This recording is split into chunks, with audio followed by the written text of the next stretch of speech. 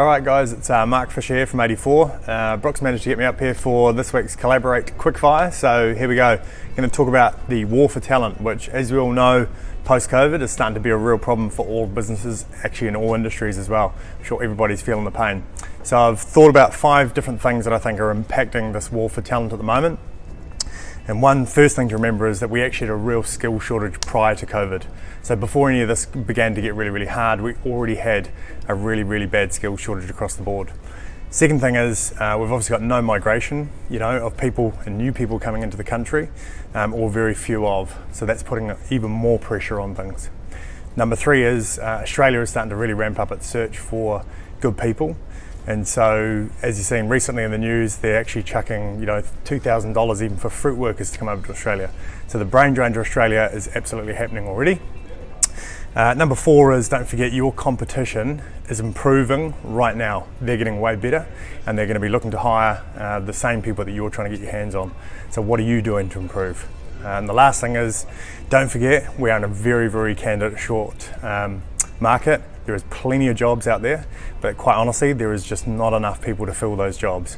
All of our clients are hiring at the moment, we just don't have the good quality people. Okay, so now I'm going to share with you the 3 things, the 3 top tips I've got in order to improve your chances of securing the best talent, because obviously, like I say, this war is heating up, especially next year. It's going to get even harder. So 3 key things to remember to focus on in your business. Number 1 is retention. Look after what you've got. Plug the holes, get to the nitty-gritty, do an employee engagement survey, and really know about your current team. But retention is your absolute number 1 first strategy. And number 2 is you need to focus on your team's well-being. So obviously there's been a very difficult year, but what are you doing to understand your team? I was talking to someone just recently, and they know specifically firsthand that their manager or boss has no idea how they're feeling right now. So do you know everything about how your team is feeling right now? You should. So look after their well-being is number 2. And number 3 is, if COVID hasn't taught us one thing this year in business, it's to be flexible. So sit down with your staff, and it doesn't have to be one rule for all.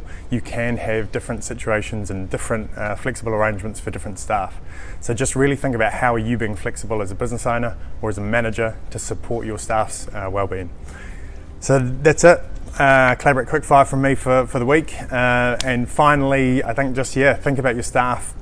And get your house in order first before you go looking for new people, and then try and attract the best talent. Anyway, good luck. Cheers.